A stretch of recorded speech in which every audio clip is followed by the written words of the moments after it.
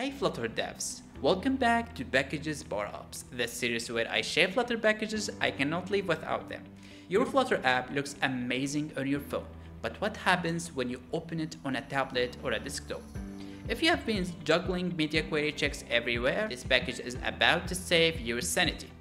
What is Responsive Framework? Responsive Framework is a Flutter package that helps you make your app adapt perfectly to different screen sizes with a clear breakpoint scaling and mapped with constraints. Let's install it. First, add it to your pubspec.yaml with the latest version.